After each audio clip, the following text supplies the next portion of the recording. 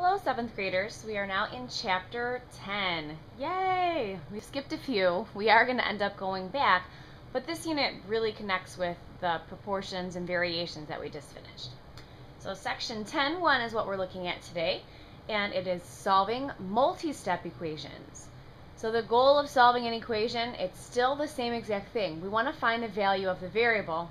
So far you've solved 1- and 2-step equations. You've had a couple situations where there's parentheses.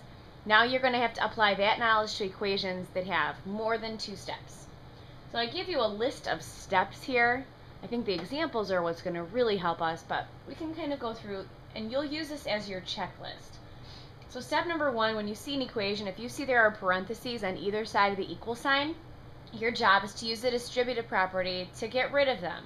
If you don't see any parentheses, then you don't have to worry about it.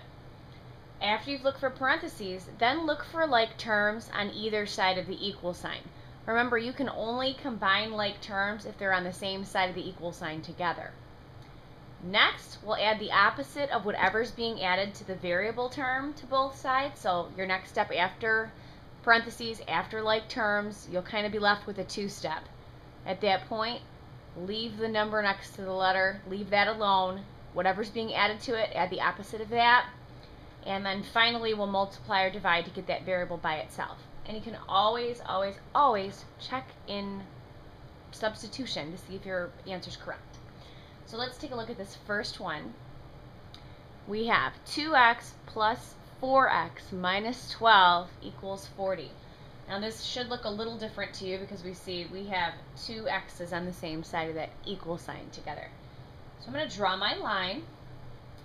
And I'm going to take it step by step. The first thing I'm going to do, though, is keep change any subtraction that I see. Always, always. Okay, I do not see any parentheses. I'm sure you don't either. I do see that there are like terms on this side of the equal sign together.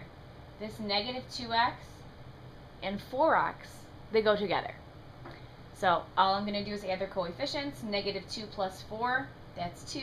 So I have 2x plus negative 12 equals 40.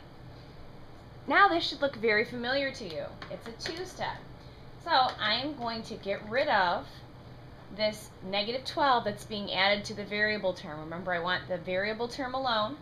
So I'm going to add a positive 12, so it will cancel out the negative 12. 2x is left. 40 plus 12 is 52. We're almost there. I have this number in front of the x that needs to go away.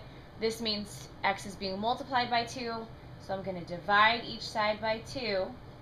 The 2's end up canceling each other out. Well, they equal 1, and that's why it works. So 1 times x is x. And then 2 goes into 52 26 times. The variable is by itself, so we know that we're right.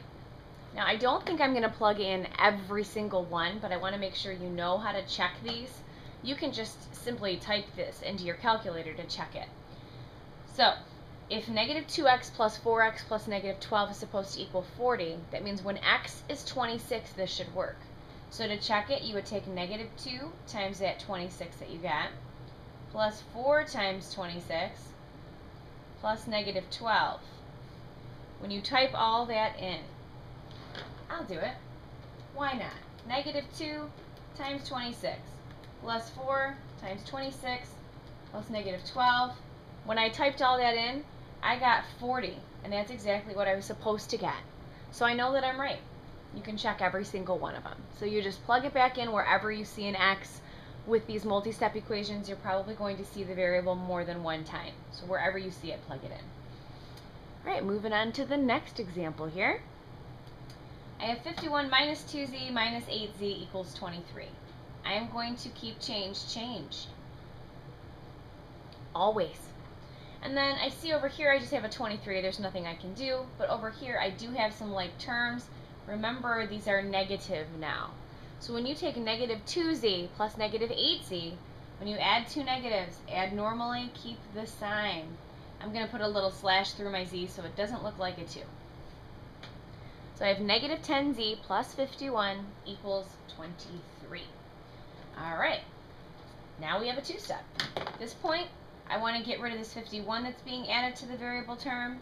So I'm going to add a negative 51. Now remember, when you're adding unlike signs, you're actually subtracting the digits and taking the sign of the greater. So those 51s are gone. Positive 51, negative 51, when you add them, cancel out.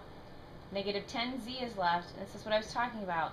Positive 23, negative 51, you subtract the digits and take the sign of the greater digit. So we should end up with a negative 28. Alright, I need to get this z by itself now. It's being multiplied by negative 10. I'm going to divide by a negative 10. You don't change the signs when you multiply or divide, because the number divided by itself is what gives you the 1z that you need. And then when you take 28 divided by 10, no, it's not a whole number. It's a decimal, but it's okay. It's 2.8, and it's a positive 2.8, because a negative divided by a negative is a positive. Again, to check this, I would take 2.8, I would plug it in twice, and just type that whole string of numbers in my calculator to make sure 23 comes out. Next, I know there's a fraction, but it's a friendly fraction. 1/2, I think, is the friendliest fraction of all. We'll draw our line, change our signs, and now like terms. This time I only see the 1y term, but I see a 2 and I see a negative 34. Those can definitely go together. So I'm going to write 1/2 y, and then a negative 34 plus a positive 2 is negative 32, and we get negative 12. Same thing as before, I want my variable term alone, so I'm going to get rid of this plus negative 32 by adding a positive 32. That means on this side, I'm left with 1/2 y. And on this side, negative 12 plus 32, subtract the digits, so 32 minus 12 is 20. Take the sign of the greater, so it's a positive 20. Now, there's two ways to get rid of this 1/2. You can divide each side by 1/2, because that's what y is being multiplied. Or you can just multiply by the reciprocal. So the reciprocal of 1/2 is actually 2 over 1. But 2 over 1 is the same as 2. So over here, I'm just going to write times 2, because that means the same thing. So over here, all this cross-canceling going on. Y's alone. 20 times 2, that's 40. And we're done. To type this into the calculator, I would type in 2 plus, I would probably type in 0.5 for 1/2, but you could type in 1 times 2 times 40, plus negative 34, enter, and yes, you'll get negative 12 when that happens. Okay. Next one, okay, these are a little different because there are parentheses, but remember, we know how to get rid of them. So I'm going to draw the line. I see some subtraction to get rid of. And now, before you combine any like terms, you need to get rid of these parentheses. And recall, to get rid of the parentheses, you take the number on the outside and you multiply it by each term on the inside. I use the example in class of this is Ellie and this is Ethan. And if I give Ellie 4 cookies, I better give Ethan 4 cookies, otherwise it's a big problem at my house. So 4 times 2x, that's 8x. Bring down your addition sign. 4 times negative 7 is negative 28.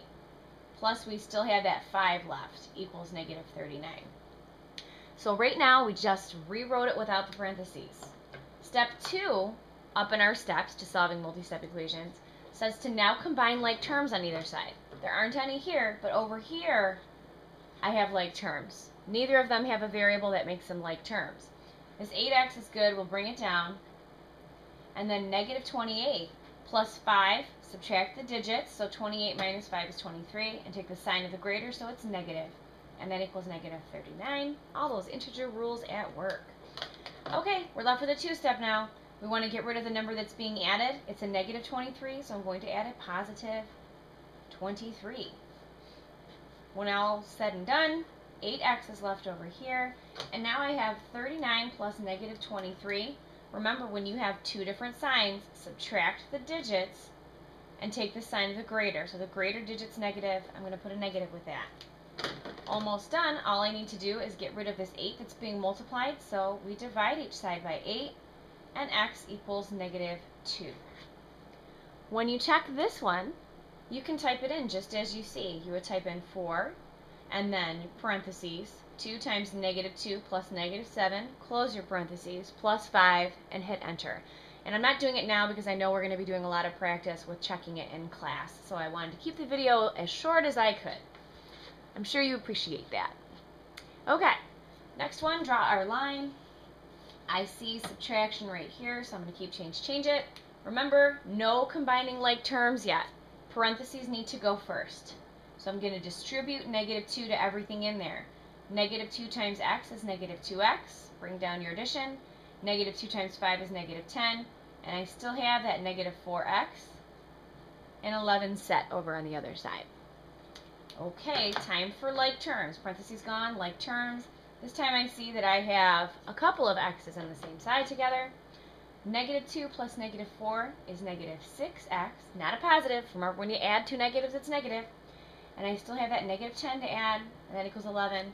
And at this point, you should be feeling home free and very thankful that you completed your skill packets with all of these two-step equations on them. We told you they were never going to go away. All right, get rid of plus -10 by adding 10. -6x equals, when you take 11 plus 10, that's just like back in the day. It's 21. Not really much thought I had to go into that. That was a nice one. But when we're trying to divide 21 by -6, we might have to think about that one a little bit. Again, I didn't change the sign when I divided. You don't change the signs. When you take 21 divided by -6, you do get -3.5. Alright, last one. So exciting. Okay, we're going to draw our line. I'm going to add the opposite here and add the opposite here.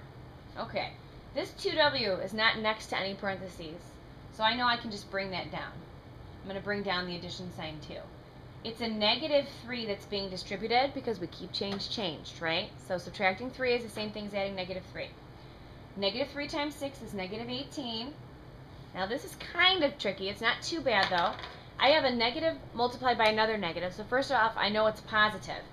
So what's 3 times w? 3w. That actually wasn't too bad, was it?